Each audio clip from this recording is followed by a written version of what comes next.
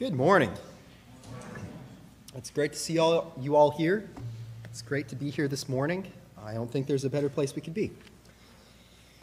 I have a bit of a relationship with Planet Fitness. So before I went into ministry, I actually, as a job, did electrical architectural drawings. And I used to design electrical drawings for Planet Fitness. So I have a little bit of loyalty to them that I think many people don't have. Even now, I still have a membership, partially because it's cheap, but I enjoy it. I enjoy going to the gym. The thing is, I don't go enough to really see results.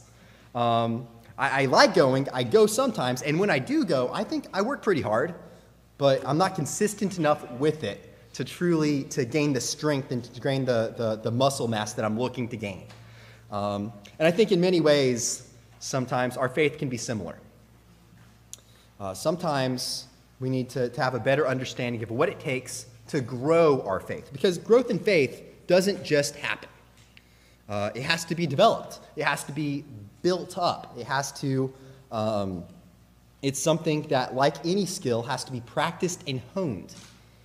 Just like we have to study to gain knowledge, just like we have to work hard to gain weight or to gain muscle mass, we have to work to intentionally grow our faith. This morning, we're going to look at 3 incidents on the Sea of Galilee.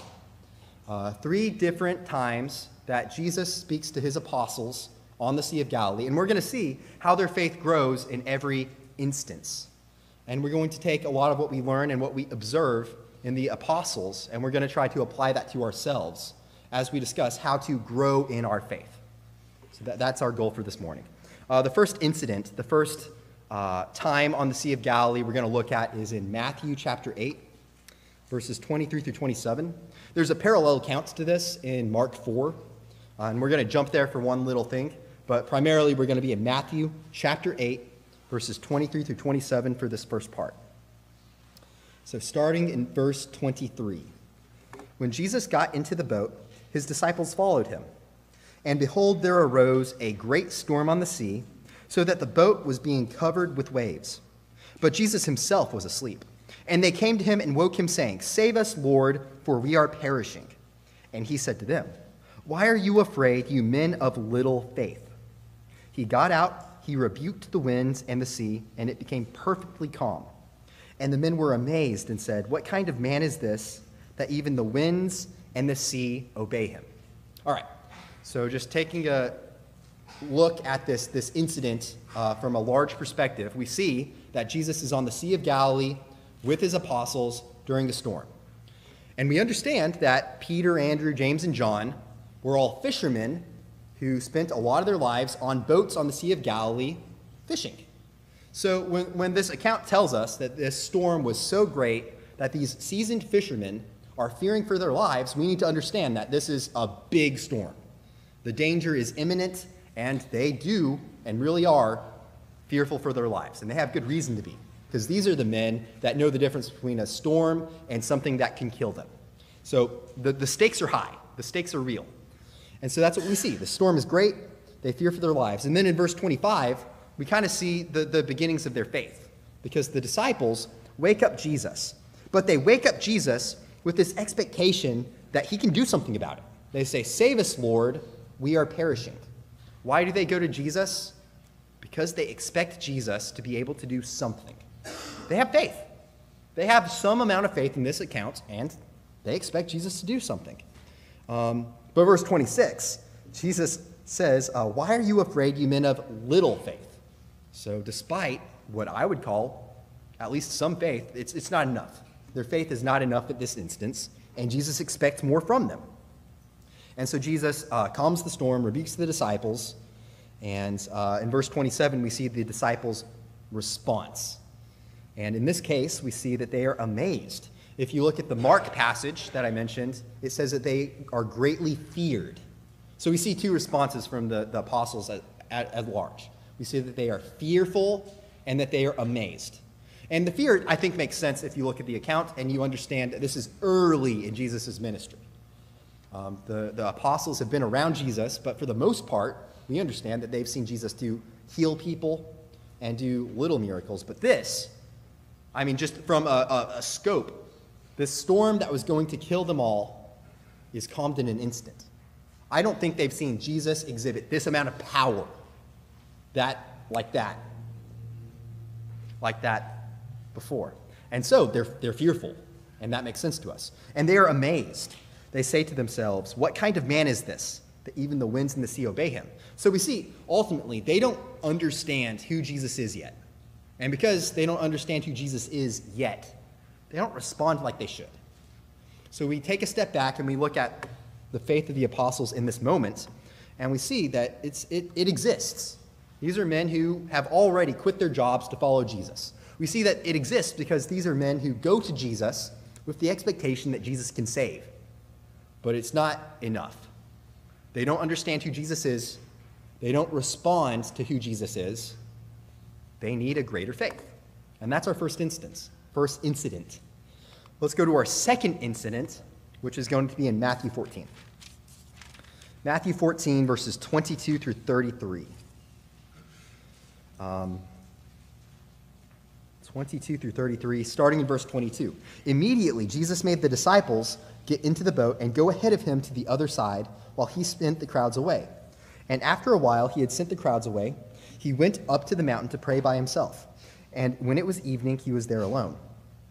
But the boat was already a long distance from the land, battered by waves, for the wind was contrary. And in the fourth watch of the night, he came to them walking on the sea. And when the disciples saw him walking on the sea, they were terrified, and they said, "It's a ghost," and they cried out in fear.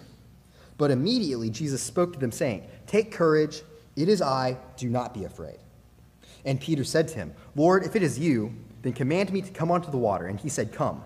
And Peter got out of the boat and walked on the water and came towards Jesus. But seeing the wind, he became frightened. He began to sink, and he cried out, "Lord, save me." Immediately Jesus reached out his hand, took hold of him, and said to him, "You of little faith, why do you doubt?" And when he got into the boat, the wind stopped, and those who were in the boat worshipped him, saying, "You certainly are the Son of God." Okay, so second incident, we look at it broadly, and we see this is not a storm like we saw in Matthew chapter 8. This is a contrary wind. So the boat's trying to get across the Sea of Galilee, but the waves and the tide are coming against it, so it can't go forward. It can't go forward easily. It has to zigzag, and it's having trouble because there's choppy waves.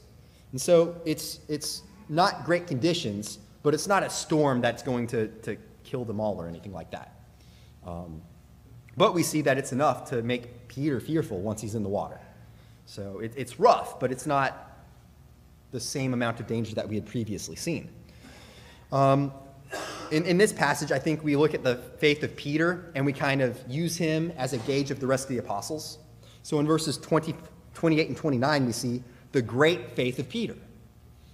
In this moment, Peter believes in the power of Jesus so much that he is willing to break the laws of physics.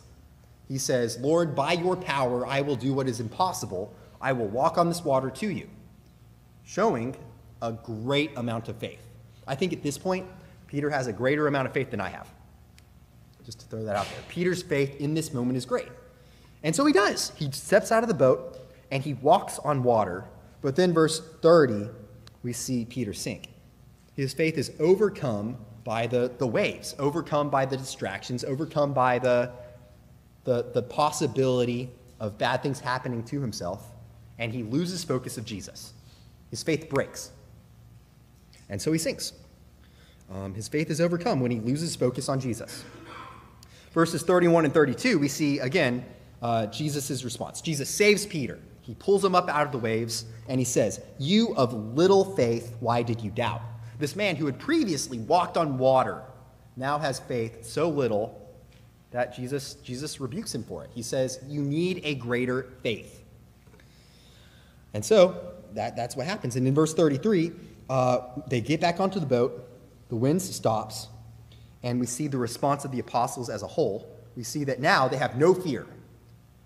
They now understand who Jesus is. They call him God's Son. He is certainly God's Son, and they worship him. So they've grown. when previously they didn't understand who Jesus was and they didn't understand how to respond. Now they know Jesus is the Son of God and we worship him in response. Their faith is growing. But once again, when we look at their faith in this incident, we see it's not enough. Jesus expects his apostles, his disciples, to have a greater faith than even this. Their faith is growing for sure. We see their growth by what we read. But their faith is not enough. Their faith needs to continue to develop. That leads us to a third incident. Oh, formatting. That leads us to a third incident. Turn with me to John 21. John 21, verses 1 through 19. We're not going to read all of this. We're going to focus in on one little part of this passage. But just in summary, we see in the first 6 verses that this is after Jesus has died and after Jesus has resurrected. We know that Jesus has already appeared to his apostles. They already know Jesus is alive again. And yet, in this passage, we see Simon Peter quit and go back to fishing. His faith isn't great. It's not in a great spot. And he takes along other apostles with him. Simon Peter knows Jesus is alive again, but Simon Peter goes and returns to fishing, and he takes others with him. In verses 1 through 6, we see Jesus appear to them, and Jesus gives them the great big catch of fish. Verses 7 through 11, we see Jesus reveals himself, and Peter is so eager to get to Jesus. Once he knows Jesus is there, he jumps out of the boat and he swims to Jesus. I would argue this isn't so much him showing faith as this is him showing eagerness, maybe. Not so much faith, but eagerness. Peter greatly wants to be with Jesus. And then what I want to focus in on is verses 15 through 17. Verses 15 through 17. This is a slightly, not complicated, but in this passage we have the word love used repeatedly. And I don't think we as American English-speaking Christians understand the true context for this word sometimes. Like, I will say, I love candy. I love it. That's my weakness. But I'll also say, I love Sarah and I love Jasper. And we understand that's not the same kind of love. I love candy. I love my wife and my kid. But I love one a lot more than I love the other. Yet we have one word. One word, love, describes both things, even though the meaning is different. In Greek, we have lots of different words for love. And in this passage, we have 2 different words that are both translated love. We have this word agape and this word phileo. Agape is this idea of like the greatest form of love, a sacrificial love in which you will do anything for the sake of the one you love. So it's like the greatest form of love. And then we have phileo, which is brotherly love. Like we have the city of Philadelphia, which is the city of brotherly love. So it's still love. It's the love you might have for a friend. But just by the definition, we have agape as the greater love and phileo as the lesser love in some ways. So as we read this passage, I just kind of stuck in the translations for the words as we read. So read with me, starting in verse 15. And I'm going to just kind of plug in the right word for love. And so when they had finished breakfast, Jesus said to Simon Peter, "Simon, son of John, do you agape love me more than these?" And he said to him, "Yes, Lord, you know that I phileo love you." And he said to him, "Then tend my lambs." And Jesus said to him a second time, "Simon, son of John, do you agape love me?" And he said to him, "Yes, Lord, you know that I phileo love you." And he said to him, "Then shepherd my sheep." And Jesus said to him a third time, "Simon, son of John, do you phileo love me?" And Peter was grieved because he had said to him this third time, "Do you phileo love me?" And he said to him, "Lord, you know all things. You know that I phileo love you." Then Jesus said, "Tend my sheep." We see the pattern here. Jesus says, "Do you agape love me? Do you love me to the greatest degree?" And Peter says, "No, I love you, but not to that greatest degree." And then Jesus says it again. And then Jesus says it a third time. But the third time, Jesus kind of lowers his standard. And he says, "Do you phileo love me?" And this grieves Peter. He is grieved to hear this third time. Because ultimately, Jesus is saying, I have a greater expectation for you. I expect more out of you than what you can give at this time. And it grieves Peter. It's also probably pointing back to how just days previously, Peter had denied Jesus 3 times at the crucifixion. Peter's weakest moment of faith. And so here, in this third incident on the Sea of Galilee, we kind of see the apostles at a low. We've been growing in faith this whole time, but now, all of a sudden, their faith is not where it should be, and it should be higher. Jesus still expects more from his apostles.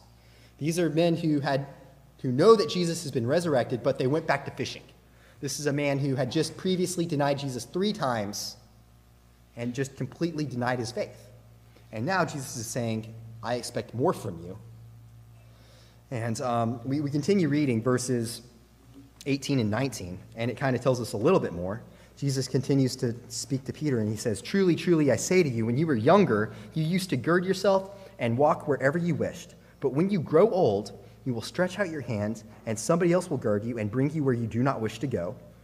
Now, when he said this, he signified what kind of death he would glorify God, for when he had spoken this, he said to him, Follow me. So now, just after Jesus had said, I expect you to have a greater love for me, Jesus is saying, and you will. Jesus is prophesying or predicting, eventually Peter's going to die for the sake of Jesus. While previously Peter denied Jesus to save his own life, now Jesus is saying, your faith will grow and your love for me will grow until you get to the point where you will die a martyr's death for my sake.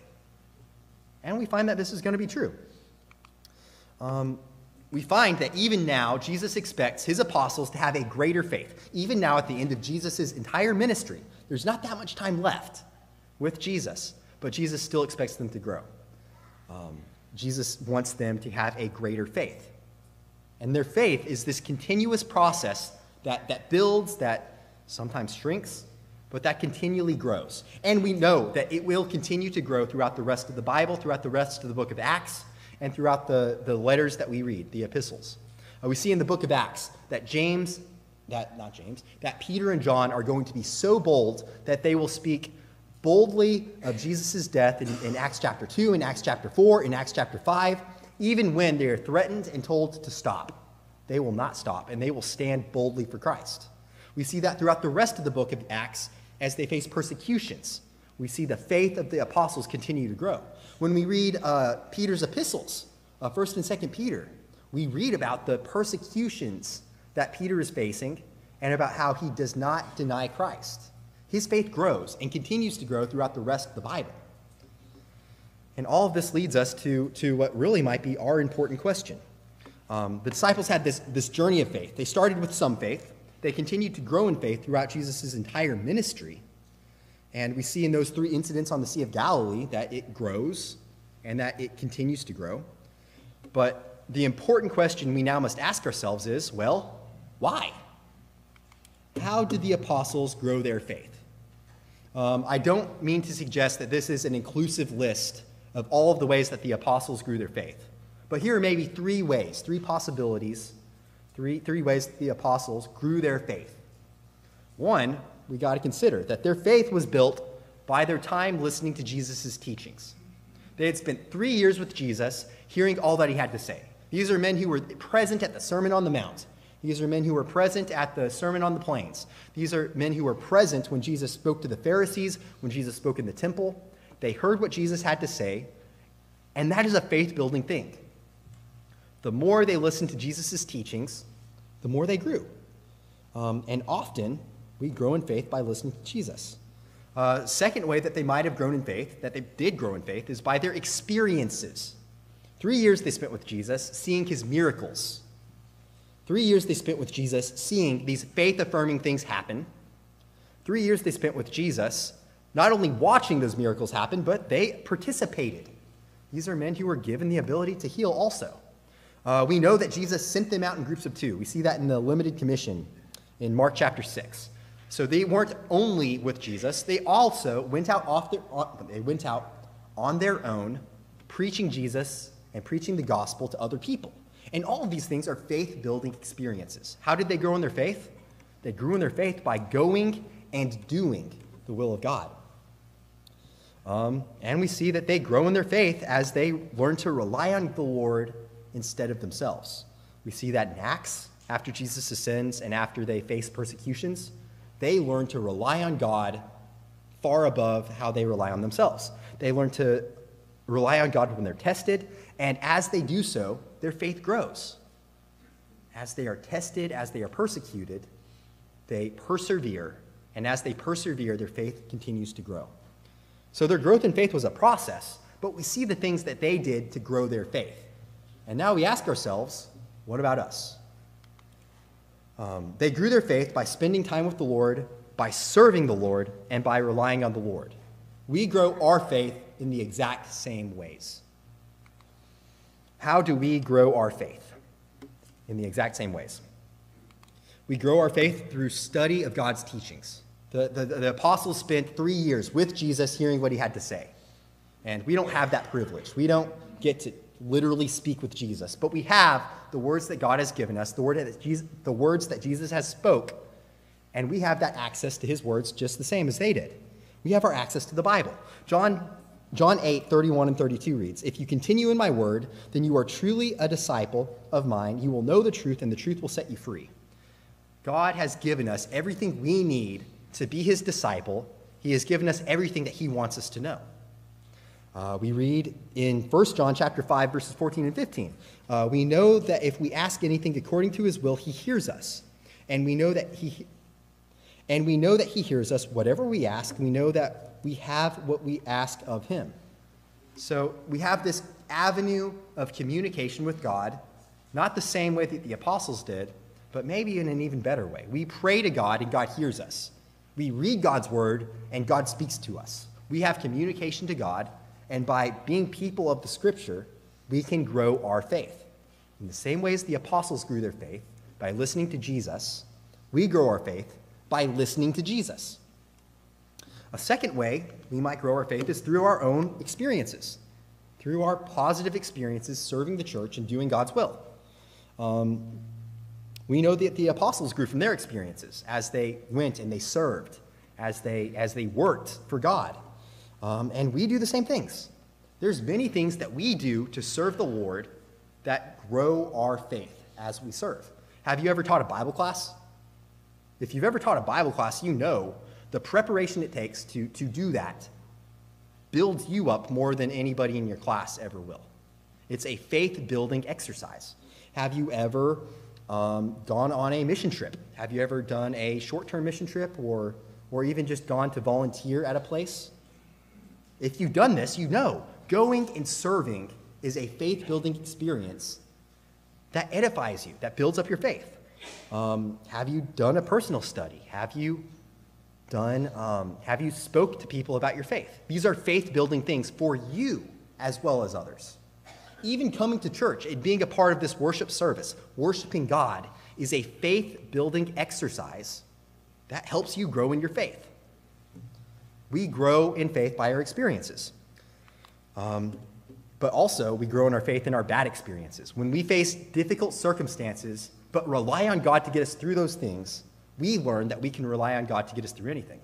We rely on God through our bad experiences, and that grows our faith, just like it did for the apostles. The apostles grew on their faith as they relied on God through their persecutions. Bad things happen to us all the time. We speak to people, and our faith is challenged. We watch a TV show that mocks our faith, and our faith is challenged. Bad things just happen to us in general. We get sick, we get hurt, we face pain in this world. And when we do, are we going to rely on God to get us through these things? Are we going to study God's word to strengthen our faith in these situations? If we do, we strengthen our faith.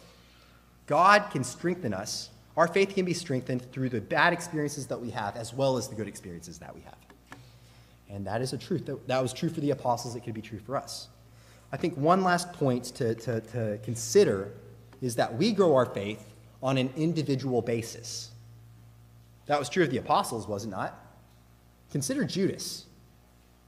Judas was with the rest of the apostles for the 3 years of Jesus' ministry. He heard the same lessons. He heard the same teachings that Jesus gave everybody else. He had the same experiences, the same miracles being performed. He went out on his own to have those own positive experiences, and yet his faith didn't develop. His faith was so weak, he'd betray Jesus for money. Just because he was around Jesus did not make his faith grow. His faith was not equal to the rest of the apostles' faith, and that's going to be true for us as well. Your faith is not the same as the faith of your family. Your faith is not the same as the preacher. Your faith is not the same as anybody else in this congregation. Your faith is your individual faith, and you face the responsibility to make sure your individual faith grows. Don't be like Judas. You can be around the church your whole life and not grow your faith. You have to take steps to intentionally grow your faith. Faith and growth in faith is a process. You have to choose to grow your faith, and it takes active steps to grow. Like the apostles, we are called to continually strive for a greater faith. There's no such thing as a good enough faith. We never reach that point where our faith is good enough and we can settle. We looked at Peter's journey. We looked at Peter's journey in faith, and we saw he started with a great amount of faith. Even from the very beginning, he quit his job to follow Jesus for 3 years. But that amount of faith was not enough. We saw him walk on water. We saw him do all of these great things, and yet his faith was still not enough. Peter saw the resurrected Lord and continued to serve for the rest of his life, and yet his amount of faith was not enough. And this leads us to a realization that no matter what, no amount of faith is enough. And that's because we are saved by God's grace. God's grace makes up the difference when our faith is not enough. We cannot survive. We cannot live by faith alone. We can never serve well enough or have enough belief to get us into heaven. It is by God's grace, by Jesus' sacrifice, that we are made good enough. We grow in faith. We never become stagnant, but we are called to continue to grow. And God's grace saves us when our faith wanes. So now I got to ask you, do you feel like your faith is less than it should be? Do you feel like you need to continue to grow in faith, or do you feel like you've become stagnant? Have you stopped trying to pursue that deeper faith that God wants you to try to gain? You can take this opportunity now to start your journey of faith.